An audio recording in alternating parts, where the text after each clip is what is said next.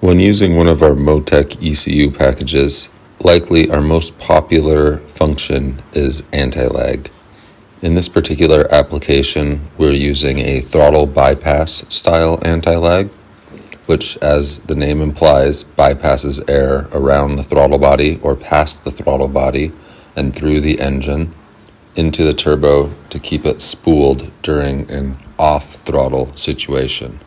The ECU controls the throttle bypass anti-lag system through a number of trim tables, including fuel trims and ignition trims. These trim tables move the combustion event later in the combustion cycle, where the exhaust valve is open, placing a large amount of pressure and heat on the turbine of the turbo, in turn keeping the turbo spinning and boost at your throttle plate.